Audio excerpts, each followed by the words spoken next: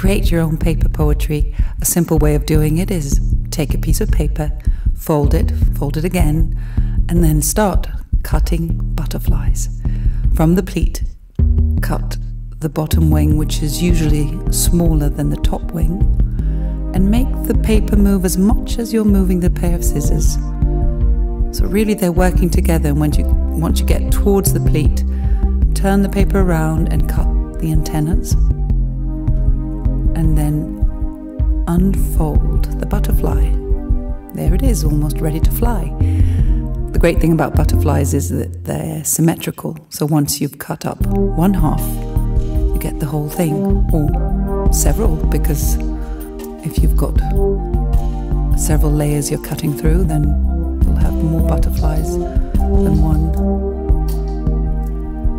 Everyone has their own style of butterflies, so just practice, get going. Once you get the hang of it, it's really quite simple. 1, 2, 3, paper poetry.